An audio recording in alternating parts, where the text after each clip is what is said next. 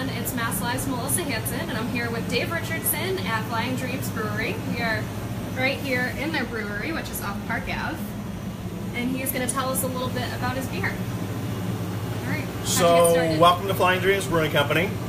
We are the third brewery in Worcester, and actually, so the location we have right now was once owned by Wormtown, and so we're really lucky to come in to a brewery that was once very successful and keep its success going.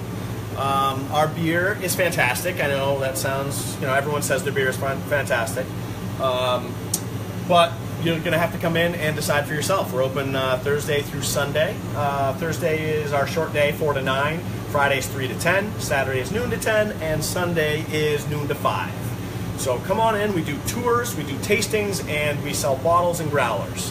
And if you want to come in for a pint, we're connected to Peppercorn's restaurant right here. They have our beer on draft, so it's a really nice kind of, symbiotic relationship we have here with Peppercorn's. How many beers do you guys brew? Lots of different beers. We kind of have three flagships: our Dreaming of Summer Saison, our Pond Jumper IPA, and our Green Dreams Hoppy Pale Ale.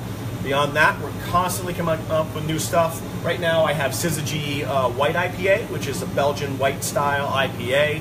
I have a Goza, which we call straight up Goza. It's a fantastic sour wheat beer with some coriander and a hint of sea salt.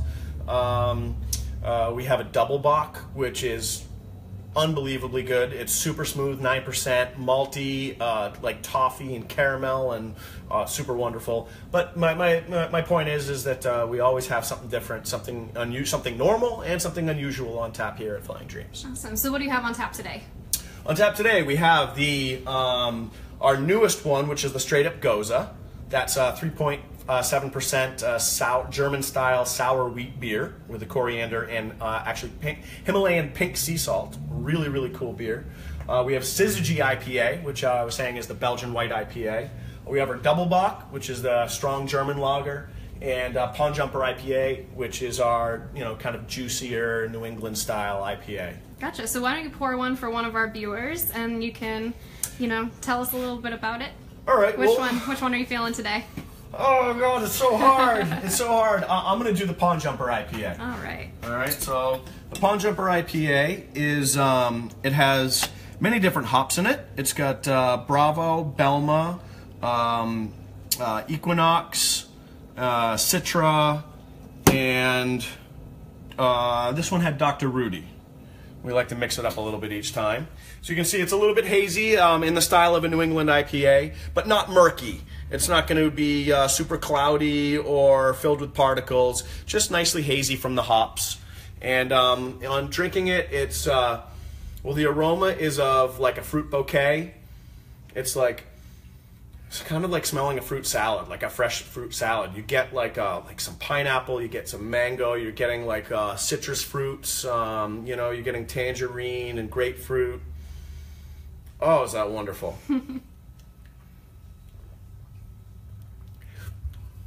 It comes through in the flavor as well. So obviously as an IPA, it's got a little of a bitter bite. I'd say maybe more of a bitter bite than some of the New England style IPAs that are coming out now. But I would say definitely less of a bite than a lot of the standard IPAs out there. It's very smooth. That real tropical fruit flavor comes through. You get a little bit of earthiness and herbalness. It's like crushed strawberries along with their stems and leaves a little bit, and you're getting that mango, pineapple, grapefruit, blood orange. All of it comes from the hops. Just a lot of tropical blend of hops that go in here, and I mean it's the style that everyone's craving these days, And yeah, perfect for the warmer weather that we're starting to get. Absolutely, Pond Jumper IPA. It's absolutely delicious. Yeah. So where can people find you if they want to come down to check it out? So we're at 455 Park Ave. Peppercorns is also in this location, so if you see Peppercorns, we're there as well. We're hard to see from the road. Once you get into Peppercorns parking lot, you can see the brewery. We do have a sign on the road. It's under, the smallest sign. It says Flying Dreams Brewing Company right on it. There's a hop on one side, a disc golf basket on the other.